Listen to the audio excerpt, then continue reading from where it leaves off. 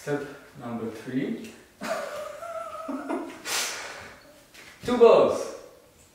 First we're gonna do simple throw in each hand, like this.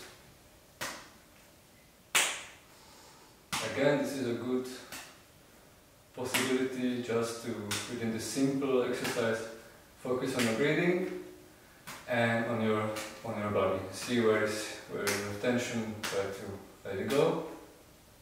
And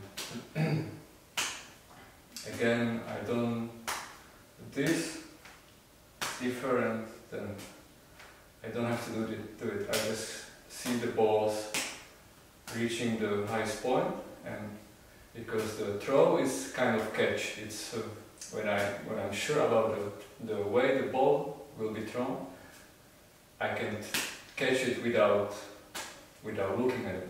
It's the okay. We can get a little bit faster.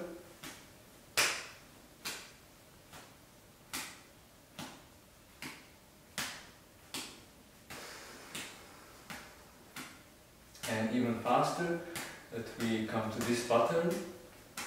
Pattern it's a description for the juggling manipulations.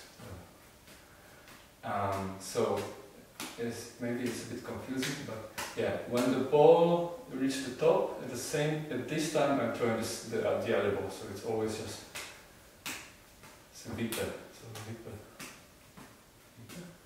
schaukel. Yeah. If you feel comfortable, you can throw always a bit higher and see if you have the control. If it's too much, you just slow down, but stay the same height. Next would be do the same thing but synchro. So synchro means I throw the ball at the same time, the same way, but together, like that.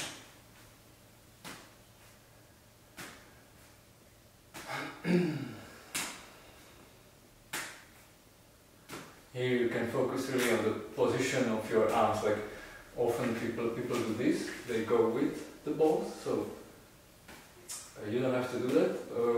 The balls are falling down anyway. So try to think of this mechanic is just like a little trampoline. It's going down and up.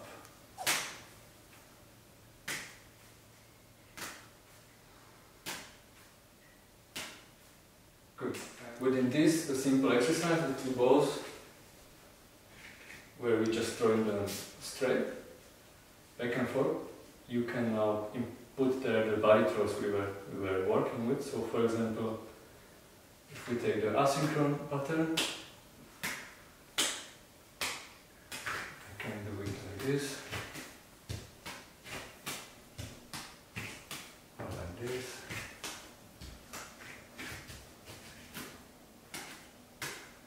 You can find some little combination,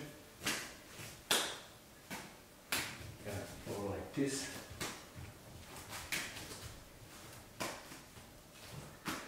And a nice example combining the back cross and the reverse back. So first the asynchro would be back cross and this one. Back cross, reverse back cross. Back cross, reverse.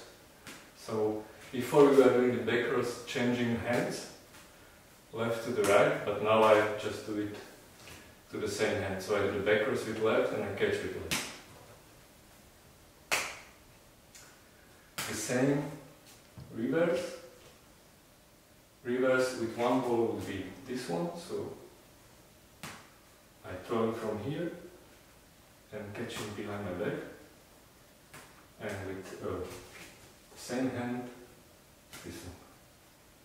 So we do back cross, reverse, back cross, reverse. And you can try to do that simultaneously, so synchronous.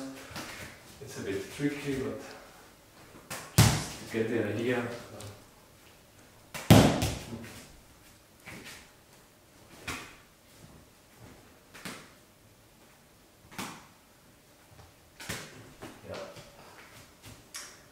Step number 3.